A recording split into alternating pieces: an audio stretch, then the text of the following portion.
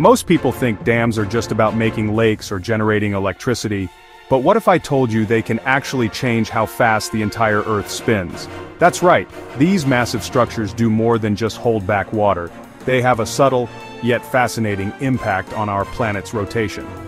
Sure, hydropower is impressive, lighting up cities and powering industries, but let's zoom out, way out, to the scale of planetary physics. Dams are literally shifting the balance of the Earth itself. Let's break down how this works, step by step, so you can see just how mind-blowing this really is.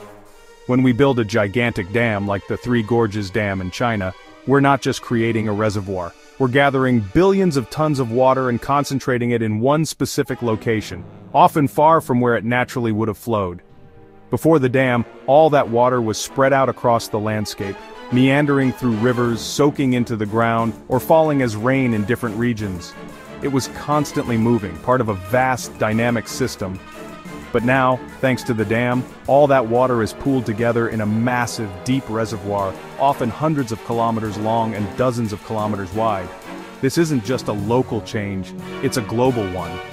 By moving so much water from lower elevations or from areas closer to the equator and concentrating it in a reservoir, we're actually shifting a significant amount of mass away from the equator and in some cases slightly closer to the poles. Imagine you're spinning in a chair with your arms out. If you pull your arms in, you spin faster. That's because you're bringing mass closer to your center, reducing your moment of inertia. But if you stretch your arms out, you slow down.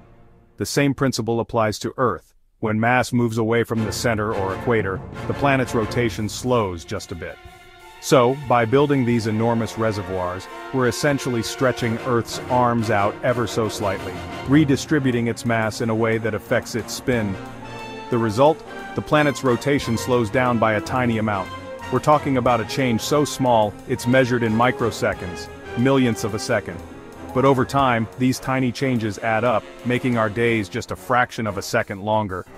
It's not enough to make you late for work or let you sleep in, but it's still incredible to think that human engineering can have even the slightest effect on the rotation of an entire planet.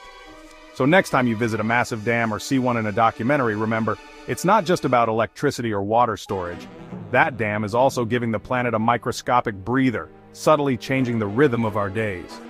If you found this surprising, hit subscribe to ArcChessy for more mind-bending science.